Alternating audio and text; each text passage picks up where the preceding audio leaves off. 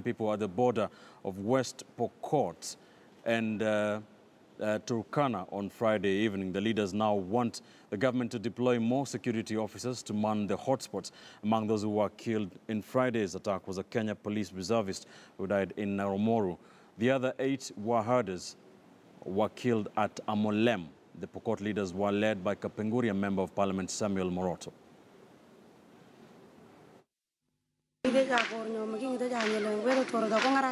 Alitukuza nchi mbaya sana, sijui Mungu atatusaidia.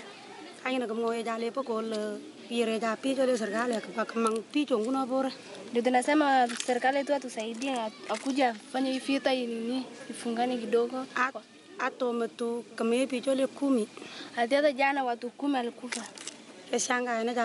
Tukashangaa sana. Naona sasa hata ng'ombe imeenda na hii mbusi ya kukimbizana na Turkana, wamama wanaumia, wanakosa watoto, wengine wanakosa mabwana, watoto wanakuwa yatima na hata wamama nakuwa wajane.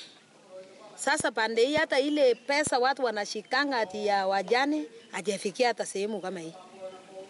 Wamama wameathirika sana, ndio mimi nasema tu changamoto zangu, nataka wamama, nataka nipite ndio nishughulikie pia hao wajane na watoto yatima na hata wasichana vile kwa sababu ya njaa. Mtu anaweza peana msichana yake akiwa shule kwa sababu ya njaa ndio apate kitu ya kukula. Ni ambayo watu 4 kutoka upande wa jamii ya Pokot wamepoteza maisha kule Amolem, hiyo ni Sikor constituency, na kuna wale wafamisi pia 4 walimalizwa kutoka upande wa Turkana. Tayari tumepoteza watu 9 kwa safari moja, siku moja. Nikipenda kuuliza sana serikali kuu, especially wale wanaohusika na mambo ya security. Hii ni ukipata watu wa jamii ya Pokot, jamii ya Turkana hawataki kumwaka tena damu. Lakini wale wachangili wachache ndio wanaingia na kutaka kuangamiza watu. Na tumeleta kila mtu ili wale wapenda amani waendelee kuishi pamoja. Lakini wale wanapenda maovu hawa tunataka kuangamiza. Otherwise singekuwa na bidii ya kusema kitu ikiishi, mimi ningekuwa nakaa huko juu na kuambia watu wangu muende mlipishe. Kwa sababu sisi pande hii West Pokot Pokot wamepoteza watu 5.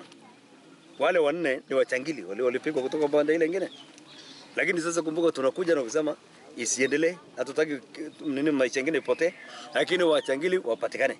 We have come here to really condemn that kind of killing because it should not be happening at this time, and especially when we are going to a national election, because it sends a very negative signal.